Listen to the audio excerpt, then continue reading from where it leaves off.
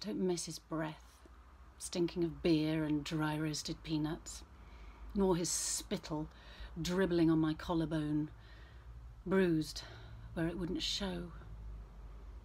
Now I am an outdoor bird, a magpie watching daybreak's dew, the drizzle of an English summer cooling my healing neck as the park gates swing open at one or another end of my favourite bus route, the 188 from Greenwich to Russell Square. I suppose it'll be harder when the weather turns. Daft cow, Stanley laughed, and I could tell from our chauffeur's wobbling shoulders that he too considered me an object of ridicule. All I'd said was, "Oh, I didn't know the big sales now start as early as November," as we cruised along Oxford Street, passing Selfridges and John Lewis, still all a-glitter at midnight. The joke was that I'd mistaken a dismay of ragbag rough sleepers for bargain hunters. Why else might someone curl up on the hard ground outside a department store? Stanley laughing was a bad sign. Too often his chuckles tended to slither into sneers and slaps. I had learnt it was best to say nothing, to ask nothing, for I did indeed need nothing. I belonged beside the Arga, while the city was Stanley's domain. Up west was not for the likes of me, apart from the annual November hell of a Masonic ladies' night. Ironically, it was an overnight Masonic jamboree that gave me the idea. All the wives had a spa session, while their other halves bared their calves in ceremonial bonding games. Embarrassed by my lumpen flesh, I declined massages and the like, but found delight in hiding my flab in the steam room or submerged in the glorious hot tub before huddling beneath a fluffy free white towel upon a lounger. I fell asleep, and when I woke up I thought I could live like this. My sleep used to be pocked with anger, fear and worry. The worst dreams were the happy ones, waking from bliss into a bruised chaos that stung like a raw finger dipped into a salt and vinegar packet of crisps I once found abandoned on a memorial bench dedicated to Robin, who so loved it here. When I was a child, a meagerly shod, scruffy tramp occasionally knocked on our back door to beg for a glass of water. He'd pilfer whatever lay within a hand snatch while Mum's back was turned at the sink. He favoured oranges. Mum taught me that whilst a good deed a day keeps the hubris away, one should never leave a purse on the kitchen table. I suppose I was lucky to have been brought up in a penny-pinching household where meals were planned to the last splinter of cheddar. Like my mother, I have become an obsessive planner. Scrumped apples alone do not make a pie. I have not yet resorted to stealing, although I have been known to liberate some biscuits and ballpoint pens from a hotel's amenities trolley. My incredulity at the vagrants in the big city seems less funny now that I too am homeless. I was never mighty, as in, look how that mighty Pamela's fallen, but I was certainly a languisher, with a body grossly swollen from baked goods munched in solitude. It was when I started planning that I realised I had no friends. I'd had nodding acquaintances before our son was exiled to boarding school, but Stanley discouraged close friends. I was hardly a lady of leisure lazybones like those my mother did for. Maintaining a mansion fit for a mogul was a complex job, what with keeping an eye on the cleaners and gardeners and deliveries. Stanley preferred me to personally cook our evening meal and his full English breakfast. Each morning I would wave him off like a 1950s housewife, swapping his briefcase for a peck on the cheek, hoping he'd have a good day at the office. And I hoped it fervently, because the times his day at the office were less than good, my evenings were bad. I once overheard Stanley talking to a young man at one of the lodge dinners. "Take my advice," Stanley said. "Find a girl like my Pamela, plain as a pikestaff, with meaty thighs and a docile nature. She'll not cost you a fortune in designer gear, nor be a flirty flippity-gibbet at cricket club teas. You want a wife like a basset hound, loyal, faithful, and too fat to run too far." "Ha! Run? Me?" The more his bonuses abounded, the more I settled into the fog of affluence and accepted gratefully my son sliding away from Stanley's control. Currently, James does important work in a Ghanaian medical centre where kindness trumps gold taps and wine cellars. Stanley abhors this altruistic lifestyle. They will not have been in contact. I do email James occasionally from the library, and though his replies are curt, at least I know he's well. Where most down-and-outs go wrong is failing to plan. Surely they must have had some warning, and at least a smidgen of breathing space? Or were they too consumed by hope to admit their sorrows? Or did they one day just snap, turn, and walk? I spent days scheming, like a novelist plotting a story arc. Once I made the decision, recognising the futility of continuing, the thrill of planning took over. My choice was to sink or swim. So I decided to swim, literally. I've always felt safe in our swimming pool, or any swimming pool. As a fat child whose perspiration defeated cheap deodorants, swimming was the only exercise that didn't leave me with the odour of stale sweat. It wasn't so bad at infant school, being Porky Pammy, but when, after puberty, my nickname changed to Stinky Porky Pammy, I took action, and the swimming pool became my sanctuary. So, no doubt to the surprise of my schoolmates, I was lithe when Stanley claimed me at the Palais on Ilford High Road.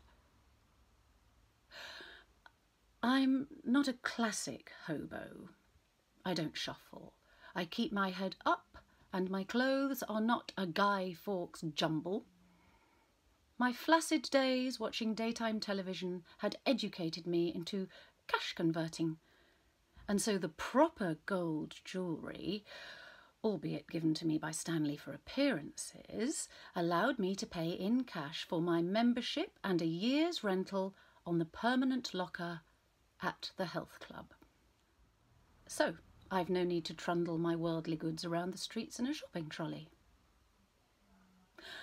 I reckon that making a leisure club my home, with its inclusive fresh towels, is far better than, say, camping out at an airport.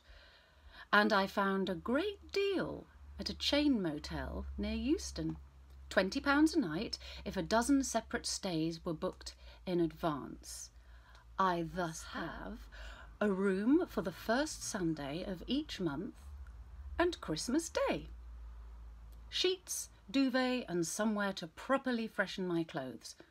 A treat to keep me going. That left me with just under £1,000, which equals £20 a week for a year's food. I spent the last 10 nights in the house practising doing without sleep, as opposed to not sleeping. Wakefulness is the key to survival. Just as successful tycoons and world leaders are known to function effectively with little sleep, I taught myself to manage with a succession of catnaps. After all, I have neither a country nor a corporation to run. Only a month After my epiphany in the spa, while Stanley was away on a weekend business trip, I left a note on the hall table, accompanied by the SIM card from my phone and the low-limit credit card he'd granted me for minor expenses. I left my laptop, having first wiped all its history, and the emails concerning the hardest of all my planning, acquiring my freedom pass, the only way Stanley could trace me, if he could be bothered. I've amazed myself with my talent for deviousness.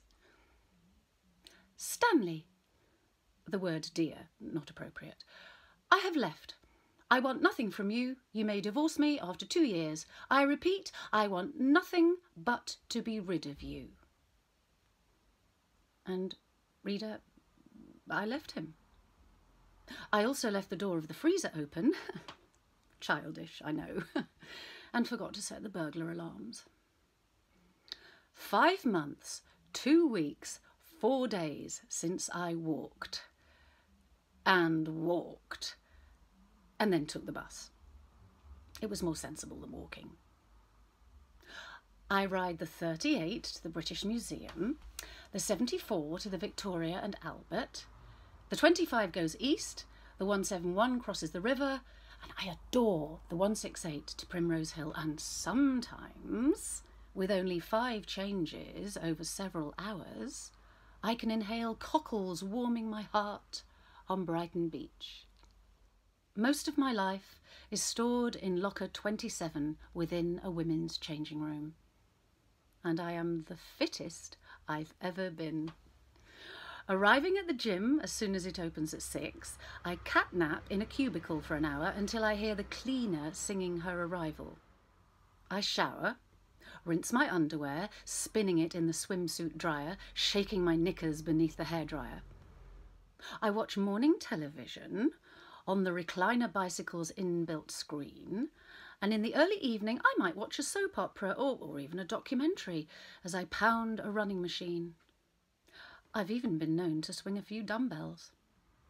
My bingo wings have vanished, and a waist unseen for over 30 years now nestles beneath my diminishing bosoms.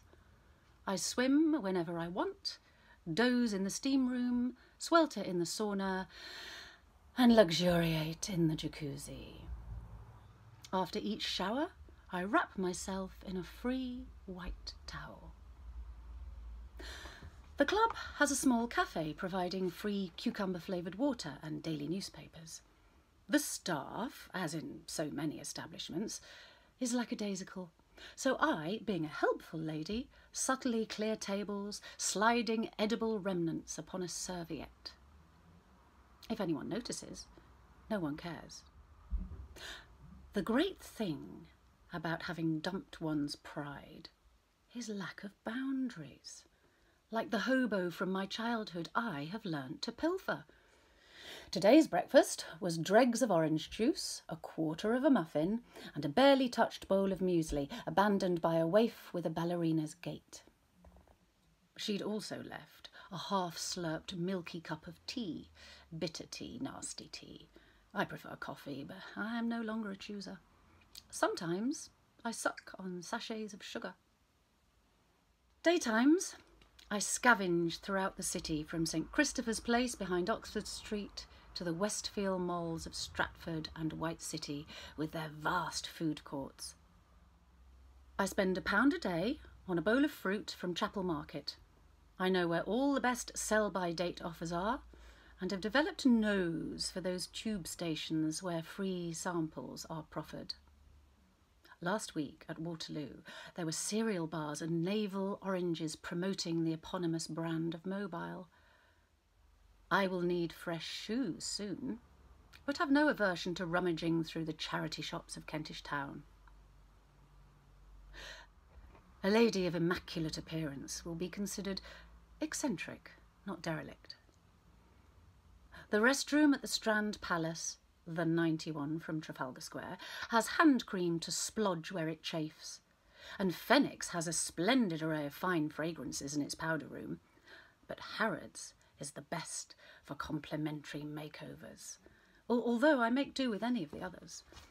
72 cosmetic counters within a hair's breadth of Oxford Circus. I feign interest, wait for the assistant to offer, never ask, too obvious, and hey presto, I am moisturised and painted. I enthuse about all the products, but just as I am about to seal the deal, my phone will thwart the sale. Oh no, how awful! My whisper is tearful. I'll be right over. Oh, you poor thing. I thank the assistant, and promising to return, I add, I do so loathe funerals. My skin is bright from the fresh air of nighttime walking. My nails are clean, and I smell like crushed rose petals. I have seen the second half of most of the bad shows in Theatreland, and some of the good ones too.